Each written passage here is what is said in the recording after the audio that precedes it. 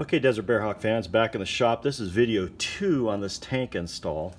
And you can see here that I've got the tank installed. Generally, I don't have this strap tightened up, but the forward and aft ones are, and my filler neck is located properly in the wing. And the next thing I needed to do was I needed to mark where these fittings will pierce this rib right here. You can see that there's, so from this side over here, you can see that the only one I really get lucky with is that one right there. It doesn't actually go 100% through the hole, so I just got to open a little notch in the hole there for it and we'll be golden. But everything else has to go, I have to make an access hole or punch a hole in that rib. So you need to line up where the hole is going to be. How did I do that? Well, on this one here, now the top, or the rear one here, it doesn't need anything. I'm just going to go, and you can see I kind of marked it with a Sharpie. Maybe you can see it, maybe you can't. The sun might be washing it out.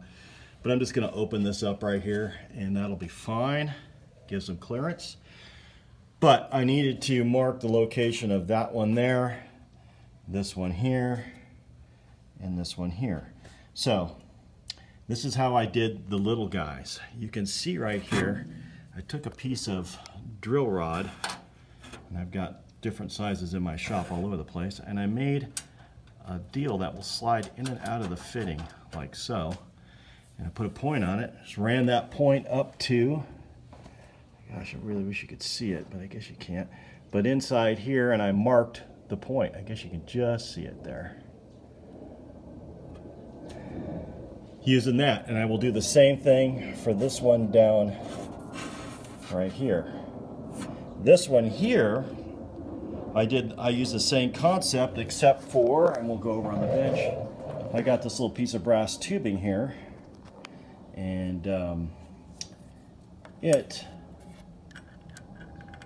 fits right into, doing this one-handed, into that like that, and I install the fitting with this back, and I slide it into position, put some of my red marking paint on there, slid it right out to where it needs to be, and made a mark on the rib.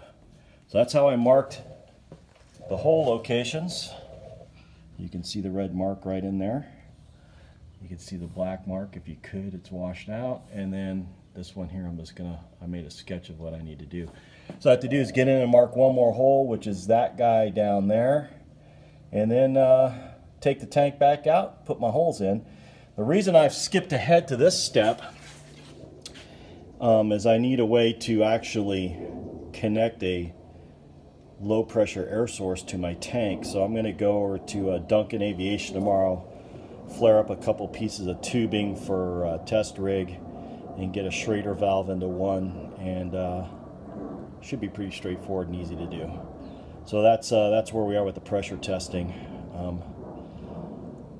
and we'll get these holes fitted in here, and I might actually just fit this tank in here and pressure test it right in here. I don't know, maybe I won't, but either way I'm going to get the holes done tonight, and that's how I marked the location. So if that helps somebody figure out how to do it, there you go.